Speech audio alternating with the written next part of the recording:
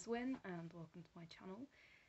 This is a bonus video because not on the day that I'm filming this, but the day that this goes up, it is Peter Cushing's birthday on the 26th of May. Interestingly, or rather amazingly, Cushing was born on the anniversary of the publication of Bram Stoker's novel Dracula. I nearly said Bram Stoker's Dracula, but of course we now have the film with Gary Oldman by the same name. So the novel written by Stoker, not the film, because, well, that film came out in the 90s and Peter Cushing was born in 1913. I am really bad at maths and I would ordinarily use an age calculator, but I don't have masses of time to film this, and I do want it to go out on the day. I have some things to do tomorrow, so I'm not going to be able to film on that day, and as such I've not had time to research everything. I spent long enough trying to find a long enough list for today's video, which is a little, I suppose, honourable mention, exhibition, if you will, for those born in the month of May. And unfortunately, whilst I did find quite a few, a number of the people that I was looking for, you know, directors like Terence Fisher and Freddie Francis, and other actors like, and other actors, they weren't actors, and Cushing's fellow actors, people like Robert Powell,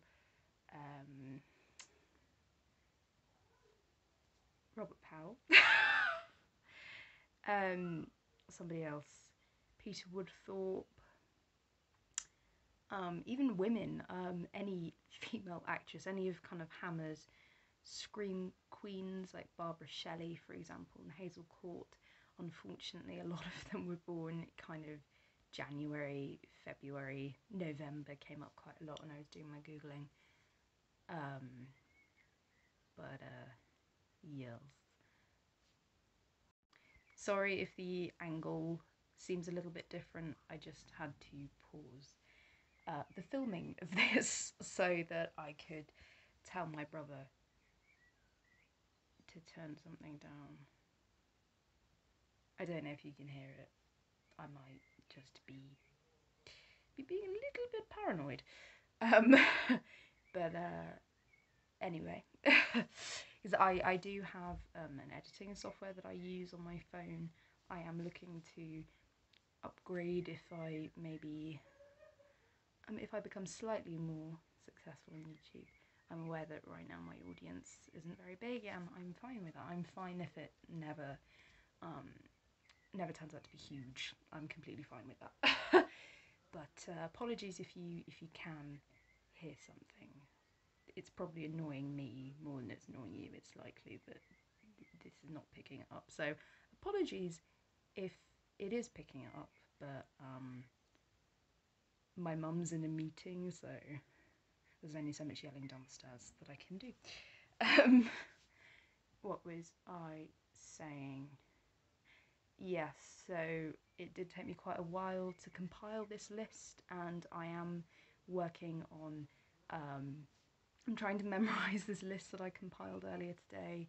If I do miss anybody, and of course I will, if I miss anybody that I had planned to mention in this video, then I will put their name at the end. But please let me know in the comments if you can think of anyone that I missed specifically. As I believe I said, all of these people have at least some kind of spooky, horror, murder mystery, supernatural connection.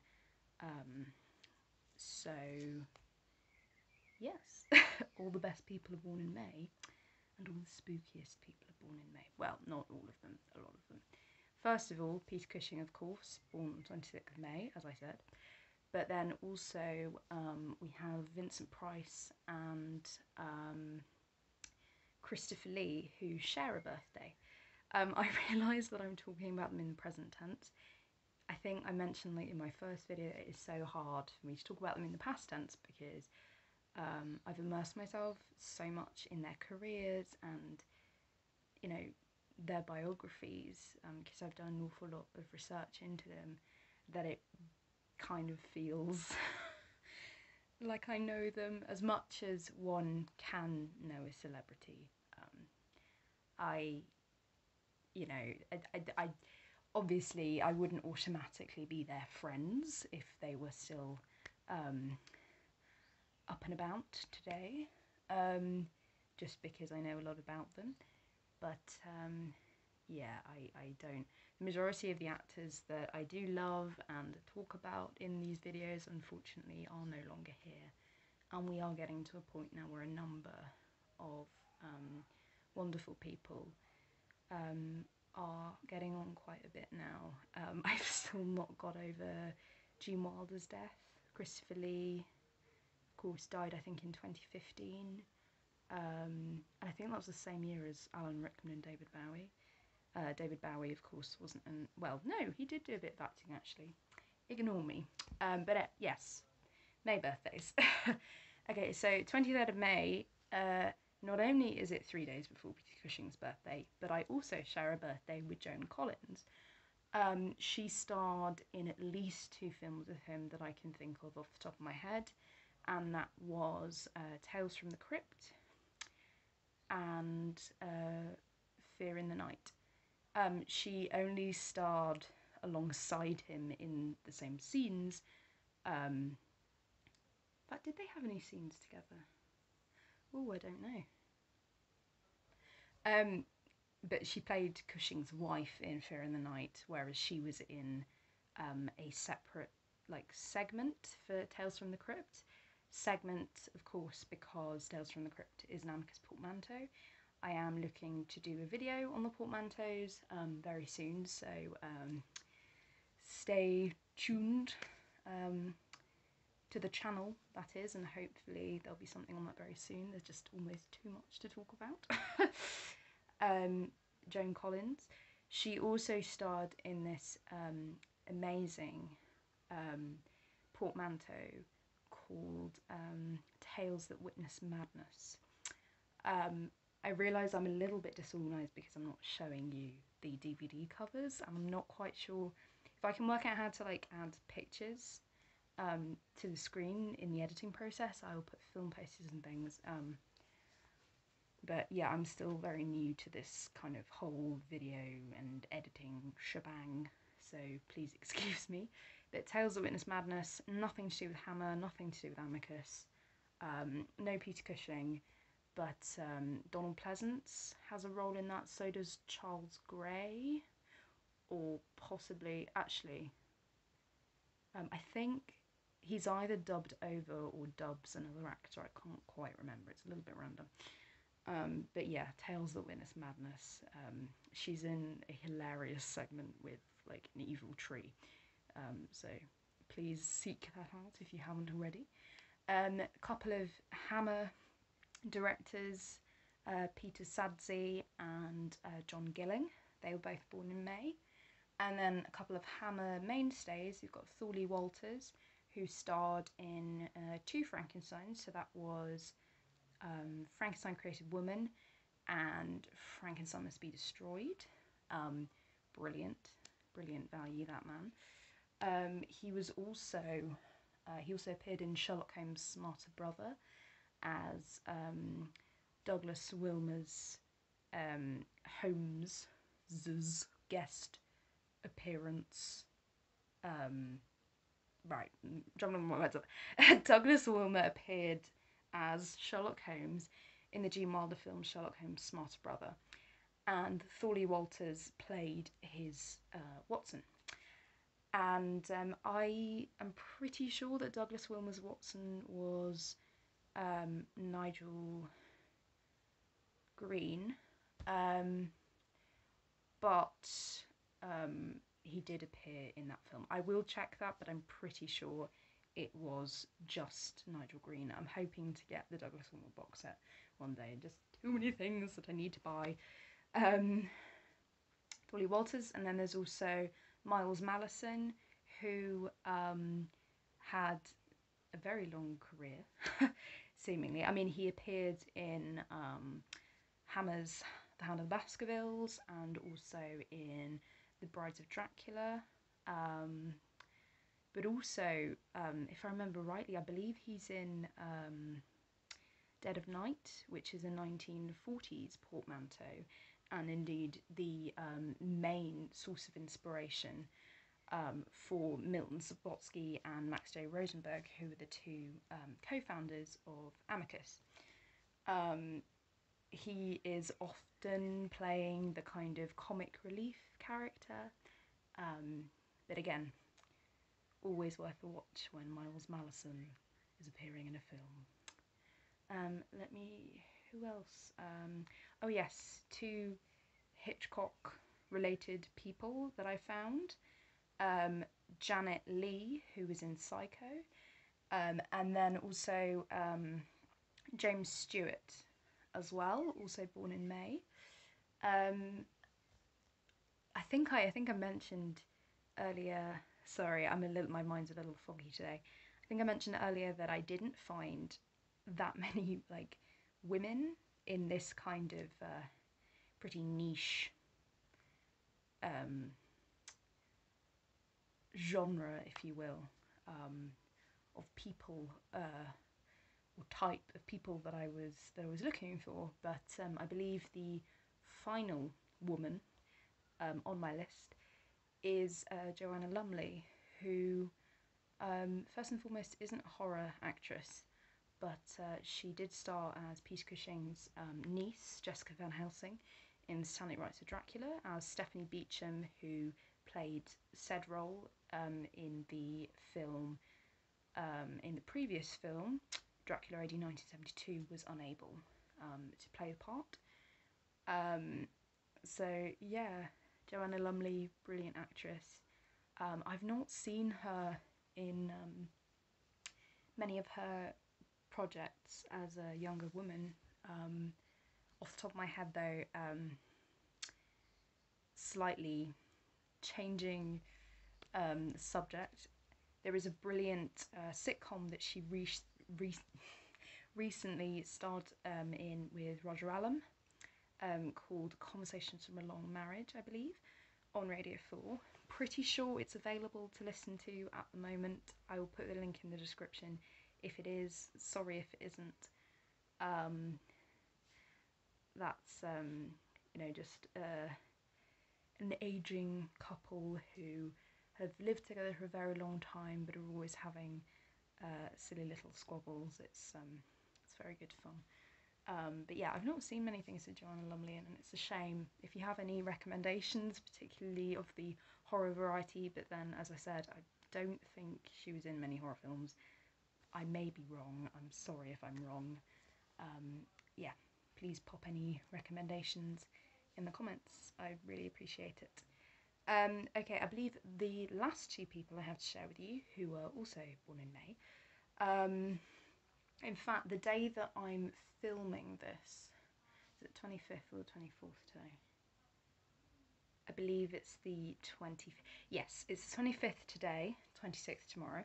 The day before, so the 24th, was the joint birthday of Sir Arthur Conan Doyle, the author of the Sherlock Holmes stories, and Laurence Olivier.